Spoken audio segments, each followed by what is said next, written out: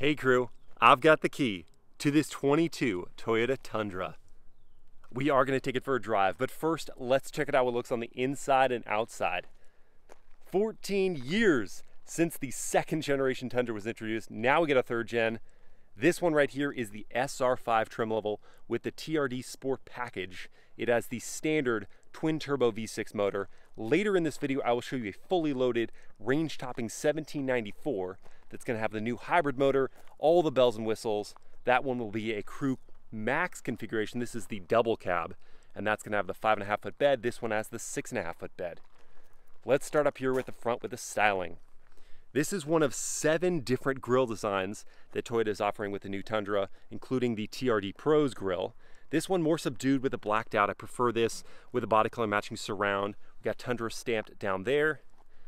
LED headlights and daytime running lights. Turn signals are just down there below, sort of like a teardrop.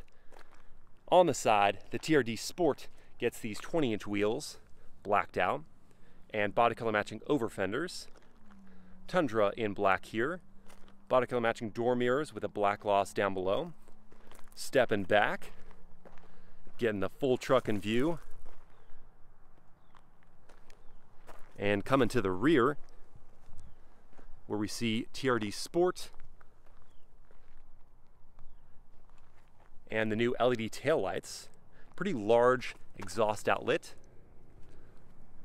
And at the tailgate, Tundra stamped on it. Let the damping bring it down. And this is a new composite bed, corrosion resistant, dent resistant. It's kind of just like the Tacoma's bed. Let's move to the cabin now. The SR5 grade is going to get fabric seats, this one in the bolder color. The seat bottoms lift up so you have storage. The backs can be pulled down with straps, but these front seats are going to need to be pretty far forward to make that happen in the double cab. I'm going to grab on this grab handle, hop up and in. That's my seating position at 6 feet tall, and you can see I've got pretty much no knee room back here. My head does clear the roof, but the accommodations are not for full-size adults in the double cab. This is for kids back here. You also get no air vents, no USB ports, but the front's where it's at, so let's go over there. Pretty easy to get in and out, even in the double cab. And in the front, we've got 4-way power adjustable seats with lumbar.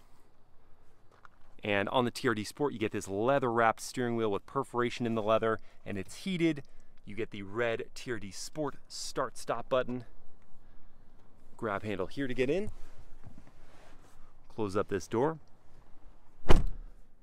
And we've got a TRD specific gear selector, drive mode knob. And this one has the optional 14-inch touchscreen display. Wireless Apple CarPlay, wireless Android Auto are standard even on the 8-inch display. We have the smaller 4.2-inch TFT display. You can get a fully digital instrument cluster on the upper trim levels. It's a very nice looking cabin here. You got Tundra over here on the passenger side. Good visibility. All right, and lots of storage in the center console, by the way. Very reconfigurable. Several USB ports. Let's go drive it. All right, let's get it started.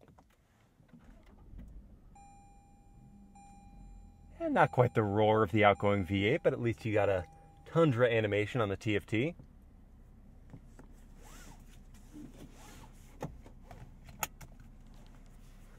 Make sure the air is kept low.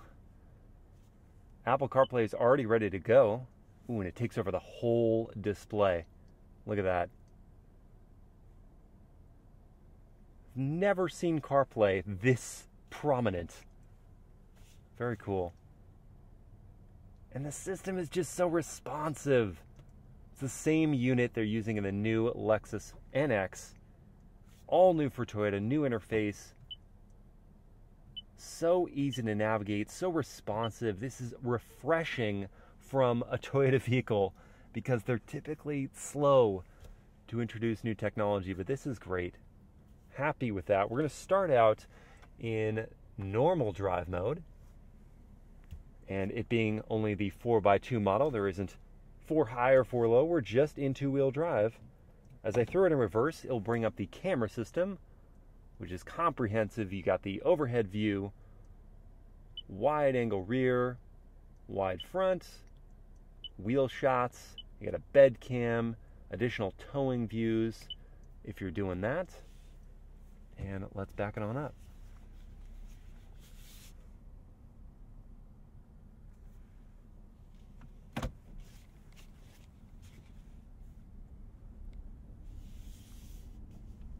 And already we're going to hit some bumps, which is great. So we can talk about the suspension. It's the big deal, one of the big deals for the new Tundra, as is the engine.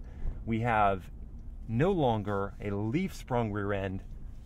We've got a multi-link with coilovers, double wishbone front suspension. This TRD Sport model adds to that with a TRD tuning for the suspension. Just gonna pull my foot down. Oh yeah, that's a wheel spin. And power, serious power. This is the new base motor, guys. 3.5 liter twin-turbo V6, makes 389 horsepower. That's 8 more horsepower than the outgoing V8, and 479 pound-feet of torque. That's 78 pound-feet more than that old V8. That's a huge chunk. And though we don't know fuel economy for the hybrid that we're going to drive in a minute, we do know it for this new base motor. It is 18 city, 23 highway, and 20 combined. That is for the 4x2 model. 4x4, you lose 1 combined MPG, so 19. Not bad though. For that amount of power, I think I can deal with missing out on the V8 for that. Back to the suspension for a sec. So I mentioned the double wishbone in the front and the multi-link coilovers in the rear. The TRD tuning, it lowers the vehicle by 1/2 inch. You've got these beefier sway bars for better lateral stability. And it's just a more rigid truck all around. However, the ride is such improved from that double wishbone and the multi-link in the rear. I'm also going to step on the brakes here pretty hard. 50 miles per hour here. Getting on them. Okay, good initial bite. And the pedal's pretty consistent, and then getting out of the corner.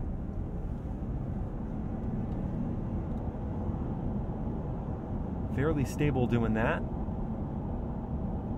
There's a decent level of feedback through the wheel. I mean, I expected completely numb steering, but I've got some semblance of what's going on with the tires.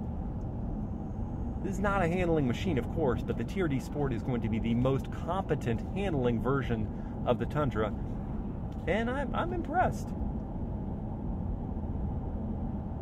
These seats are so comfortable too. I mean, even in fabric orientation, the ergonomics are excellent. The padding in this cushion is awesome. Oh, I feel good. Feels good. Also, with the dashboard kind of pressed back like that, there's a generous feeling of space. Wind noise, well, okay, so you got acoustic laminate on this front glass, and that's definitely helped cutting down wind noise coming right at you, but you hear a good amount of it by the window frames. Now, this is, as I think I mentioned in the walk around, a pre-production model, so fit and finish of certain components is not going to be perfectly well dialed. So we'll give it a pass for certain creaks and things like that. Again on the brakes. The wiggle from the rear end. And just the potency of this entry-level motor. Can't get over it. This truck hustles. This is a lighter orientation of how you can spec up the Tundra. If you get the 1794 we're going to drive later with that hybrid motor, it's going to be a lot heavier. With the four-wheel drive, it's going to be a lot heavier.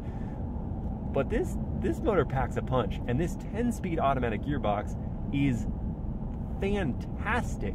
Completely seamless in the way it changes gears. I think I'm most impressed with this transmission. You don't even notice it in the background. Now, if you do want to do some manual shifting, you can. Click this over. And you know, it's like what I expect from the downshifts, not urgent. No on the power.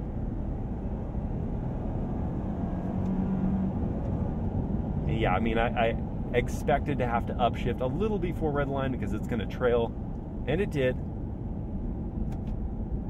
But you do have that manual control.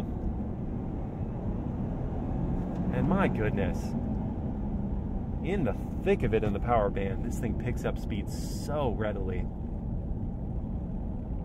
And the suspension is just good. It's really good.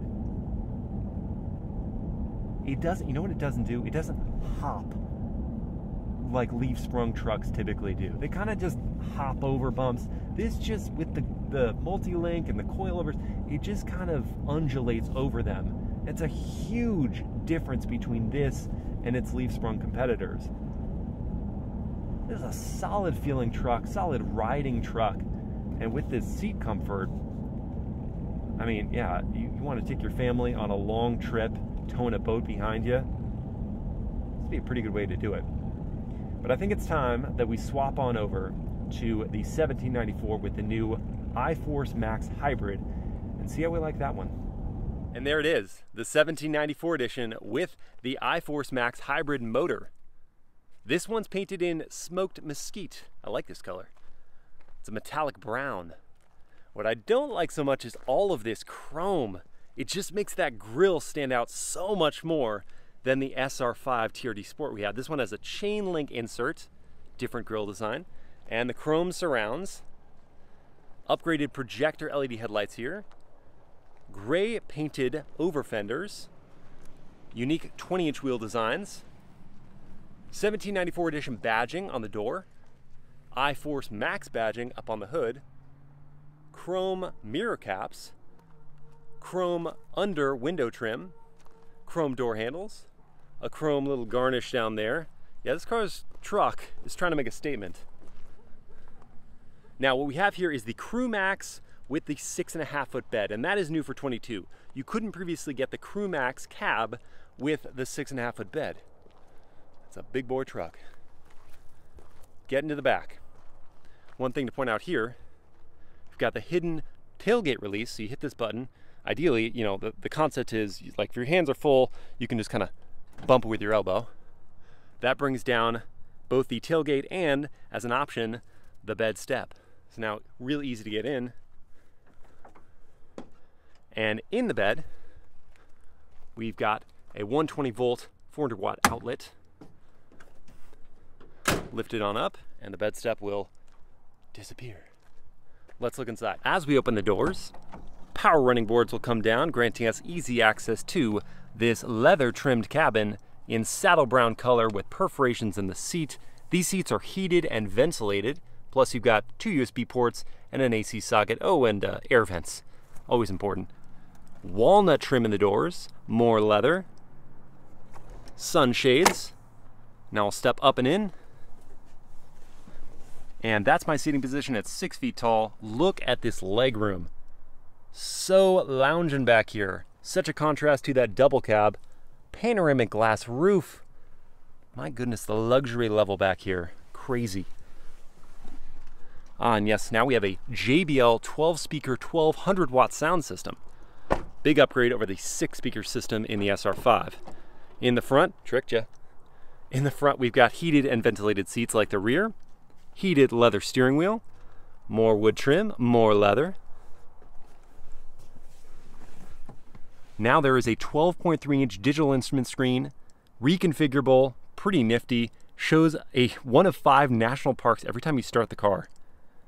Same 14-inch touchscreen display here, dual zone climate control, wireless smartphone charging there, 2-speed transfer case for your 4-wheel drive system.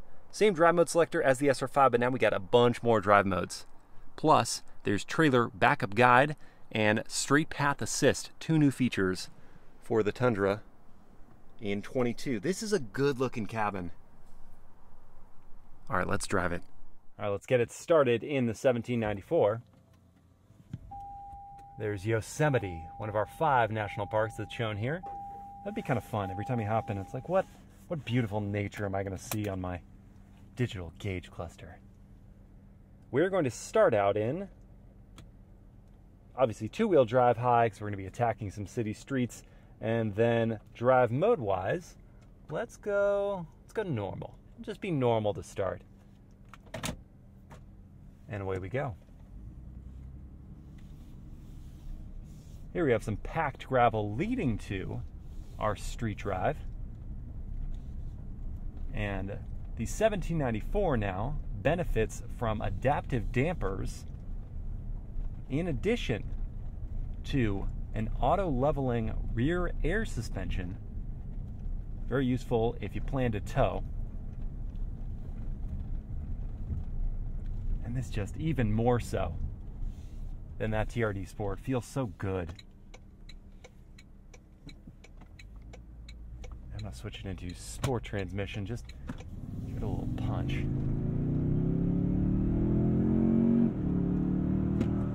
It's kind of a good soundtrack. I kind of like the noise of that engine. Not a throaty V8, but it still sounds pretty good. And it gets you up to speed. This truck does weigh like 800 pounds more than that SR5, and you feel the weight, but it's smooth. It's very, very smooth. And the 10-speed dialed in for this powertrain, just as good as the last. This engine, same 3.5-liter twin-turbo V6, but now it's got a hybrid component. It makes 437 horsepower and 583 pound-feet of torque. That is a ton. It's actually the most when you think about its rivals. The Silverado with its V8 makes 420 horsepower. The F-150 with its twin-turbo hybrid makes 430 horsepower. So this makes more power than those and just gobs of torque. And it does cruise well. It already strikes me as a quieter, better riding, more accommodating truck than that SR5. And the engine is content just moseying. We don't know the fuel economy specs for this hybrid powertrain, but I have to imagine even though it makes more power, it's going to get better fuel economy, especially when it comes to city driving. This is comfy cruising. Now, I was waiting until we had the JBL sound system at our disposal for the sound system test, but let's do that.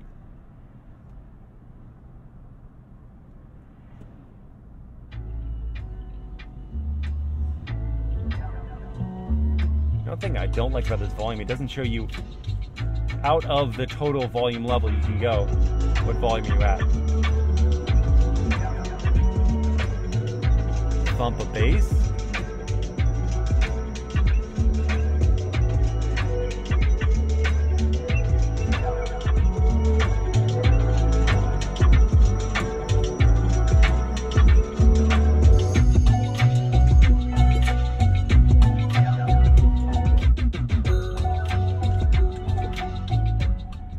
All right, so we can get loud.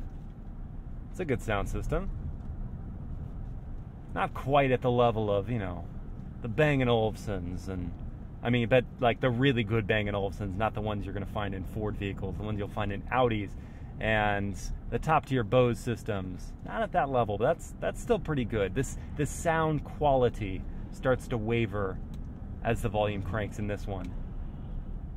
You know, having spent some time in the range-topping F-150 Limited and being very impressed with the quality of the cabin in that one, this, I mean, you got the 1794 in walnuts over on the passenger side, this soft touch material on the dashboard with what look like straps of leather. It just looks really, really good. I think it's very much there with the F-150 Limited in terms of interior poshness in a pickup truck. That's just what is happening in the world. Can't wait to find out how much this one costs, and in fact any Tundra costs. Now, leading up to this corner, I'm going to go up to Sport Plus drive mode. Yes, there's a Sport Plus drive mode in a Tundra. Oh, I can immediately feel the extra throttle response and thrust there. Hard on these brakes with the extra weight. Oh, there's the understeer. Power out of the hole. So good. And again, I like the sound of this powertrain. It's a little artificial, but it's fun. Yeah, and that performance in the straight line is very good. The brakes had nice bite to them. And yeah, in Sport Plus, you see the change in the digital instrument cluster. We now got red accents there, but it just, the throttle is touchy in like a fun way. Makes you want to just put the pedal down. Get going. Move, Sonata. Elantra. Hyundai product. Move. Got places to go. And I'm in Texas.